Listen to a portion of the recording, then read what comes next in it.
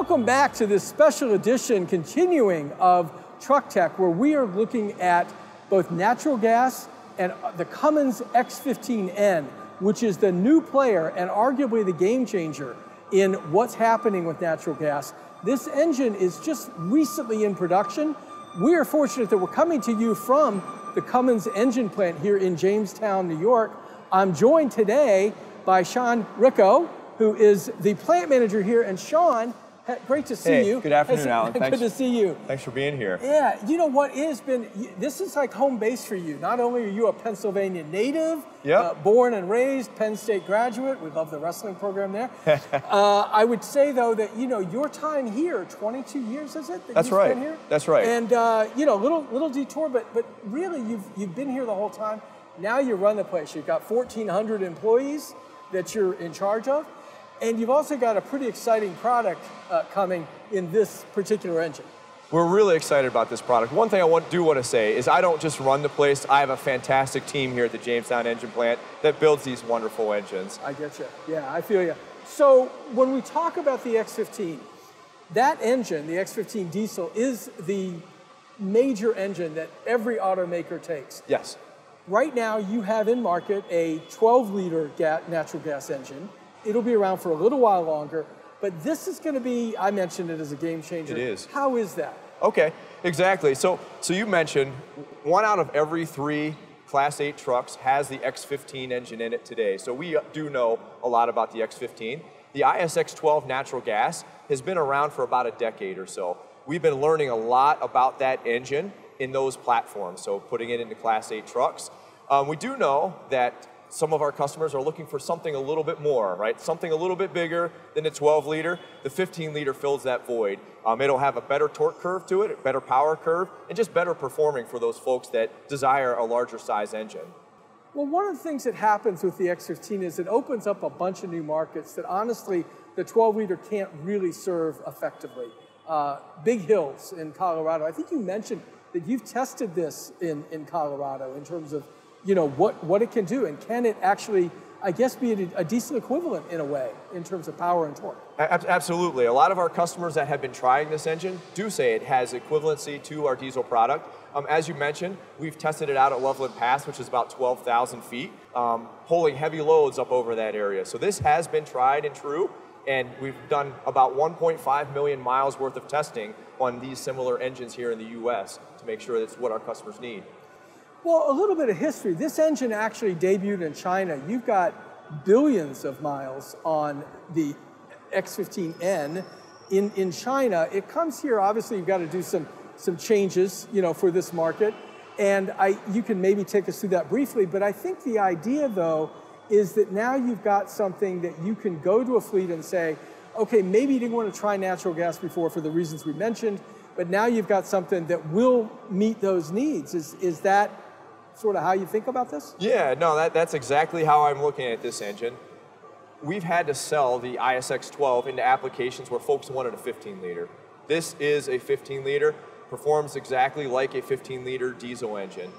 You had mentioned that it was a base engine that was in China, so the general architecture has been used in China for about 3.5 billion miles. So we got a lot of testing on the engine, but this is custom built for the US market. So emissions, as well as the standards of what our trucking fleets require here in the US. This engine is specifically built, but it has tried and true components that have a lot of worldwide testing on them. So Shawn, we talked about sort of the bigger pie that this fits, but there's really numbers behind that. You've got how many fleets now testing this? Yeah, we have about 16 fleets that are already testing these engines. That are out in the field, and they're testing them to the durability standards, and they're saying that it's performing exactly like diesel engines and are excited about the way it's performing. You also have, though, some of those are new to the whole natural gas idea, right? Yeah, actually, we already have about 40 leading fleets that have placed orders for trucks with this X15N engine in it. And in those, about 30% of those fleets have not used natural gas previously. So we're already seeing that some fleets that haven't adopted natural gas before in the past are early adopters of the X15N. Right. You just started production with this recently, you know, regular production. You're doing, I think you said 1 to 5 a day. that's not a big number, but you're looking for much more than that, right? That's correct, yeah. We're starting to build this in really small volumes. We have one OEM right now that will be placing them into their vehicle, so it'll be going into the pack car chassis. In a little while from now, there'll be other OEMs that will be adopting this exact same engine. So you are correct. Today we're building about 1 to 5 a shift. In the future, I'd expect this to be somewhere around where our ISX12 natural gas is, which can be anywhere between 20 to 40 a shift. Right. Or more.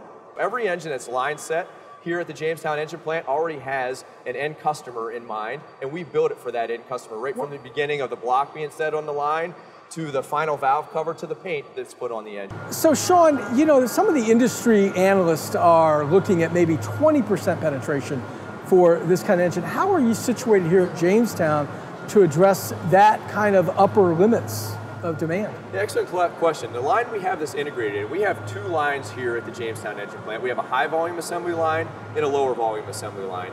We've chosen to integrate this on our lower volume assembly line at this current moment, which has flexibility up to, I would say, 25 to 30% more than what we're projecting that we need to build now.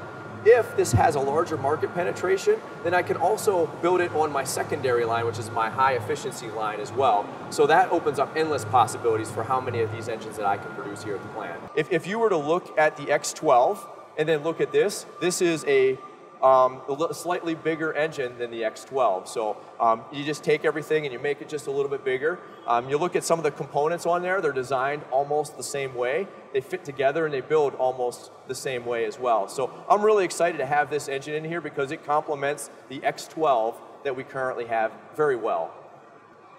This is actually lighter, I think you told me, than the X12 by at least a couple hundred pounds? Yeah. So one of the big parts of this is it has structure where it needs to and doesn't have structure where it's not part of the durability requirements. So this engine here is lighter than our current ISX12 natural gas variation, not even including the light. So the weight of the engine is more vehicle weight that the customers can put in the back, right? They're grossed out at 80,000 pounds. If this engine weighs 200 pounds lighter than the current engine that they have, that's 200 pounds more of goods that they can put in the back to haul. Yep. That is not the difference between the fuel economy, but some early tests with fleets show that this engine has up to about a 10% fuel economy gain over our current ISX12 natural gas engine. So not only are we getting a bigger engine, but it's more efficient. Well, that's a huge selling point, especially as we get into EPA 27, or all the engines, this engine, every engine is going to cost more. It's just the fact of life, right? I mean, you know, when you get a bigger engine, you pay more than you pay for a smaller engine. Yep. That only stands to reason. The idea around this engine, though, at this point, and hearing, I guess he really was a colleague of yours, Jose Sempero, talk about it, he sees maybe a 10% penetration, whereas natural gas today might be 1 or 2%. Do you subscribe to that? I absolutely do. So the 10% number is probably pretty accurate. However, this is a bigger engine than what we currently have for natural gas, so it'll fit a market that we haven't had before. Also, just the fuel of the natural gas is lower carbon emissions, and a lot of our customers are going towards decarbonization. This is an engine that will help our customers achieve that with the current infrastructure that's available in the US. So it brings a lot of advantages over what we currently have. So I can absolutely see this market growing. This may not be in your wheelhouse, but I'll ask it anyway about return on investment. You know, if you're running, say, a lot of it is about RNG, you know, renewable natural gas versus petroleum-based natural gas, you still have, you know, you kind of get that piece for free in a way, but you still have the efficiency of an engine that's just, it just does more, bigger, but it does more. That's right. That's like an Olympic athlete, and Olympics aren't that far in our rearview mirror, but right. you know, and they're bigger and they're stronger. I guess I would just say that, you know, at this point, from an order standpoint, I understand it's early days. You don't have more than, I think you said, a handful of orders, but you would expect them to start to grow here soon. I do expect it to grow. You're interesting. You mentioned RNG. I do know that we have a field test customer right now that's in dairy that's actually using RNG from the cows to power the vehicles, to haul the milk and the dairy around and everything. So it is very efficient for customers like those. And so something like that can absolutely grow. And that's the 300% below standard. You know, dairy is like the best, you know, source, if you will, for RNG. Obviously, methane capture is another. But anyway, so Shawn, I think this is a terrific opportunity. Thanks for having us in the plant. Oh, you're welcome. To see this, and thanks for being part of the special edition of Truck Tech. Yeah, I'm excited to have you here. Right. Thank you very much for coming. You bet. So first time we've seen it without the rest of it underneath, but looking at the heads anyway for the X15N, right. Getting a lot of attention now. You're in production, albeit early. But my goodness, I mean, this thing is, if it's not catching on by storm, it's certainly catching on. We know that. Yeah, it is. And, it's a pleasure to be here and a pleasure to be talking. Generated so much interest in the industry that it's unbelievable. We are super excited and happy with it. We remember when this launched in Asia. We remember talking at the time, it was the tail end of a joint venture you had, but the talk was, well, if we get interest here in the US, then we'll bring it here. And right. Sure enough, here we are. Yeah, and I think it is the right time to bring that engine in. And we've been debating this for a while to say what's the right timing as well.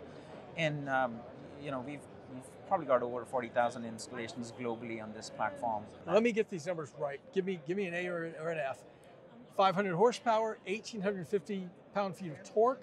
Now you're right there in diesel territory anyway. I mean, certainly people come and go around there, but the idea being that you've got something that you're able to put up against a diesel, and I know you make plenty of those, I'm aware. Yeah. But you've got something you can say, look, you can look at natural gas and you don't have to hear your drivers complain about lack of torque and underpower. Yeah.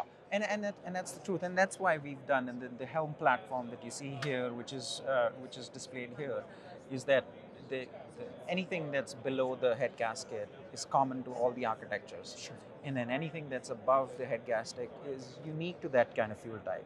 So Helm kind of loosely stands that it's high efficiency, low emissions, and multiple fuels for us. And the first of that platform is actually the natural gas platform, which is coming out. We then follow it with a diesel platform, which is going to be capable of the 2027 regulations. And then we'll have the hydrogen engine coming in a little later. But I think that's the uniqueness of this, to say that we wanted a product which would be capable of that kind of fuel type. And we know that it's going to get more and more messier in terms of before it gets to one type of fuel type. And then with the decarbonization side of it, we wanted to make sure that the customer experience was good. And our ages and ages of experience with the fuels type in natural gas especially has taught us to say what we needed to do differently, both on the engine side of it, both on the component side of it, and some of the other things.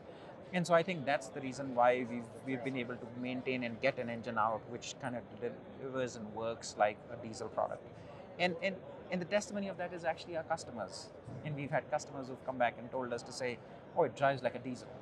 And that's what you want to hear, isn't it? Excellent feedback. Yeah, that's what you want to and get that's what back. we've been striving for. Yeah. Now, the thing that really makes it go, literally go, is the potential for renewable natural gas, right? I mean, that's what you really want to be running in this. Certainly, there's other forms of natural gas that work. Yeah. But the idea of RNG, now you're getting down to that net zero carbon plateau. And, of course, the NOx issue comes into effect for the phase 3 greenhouse gas in 27. But from an emissions profile, this has got to be something that, is going to kind of lead the pack. And RNG is a clean fuel. I mean, the carbon intensity score of that one is negative from a well-to-wheel standpoint.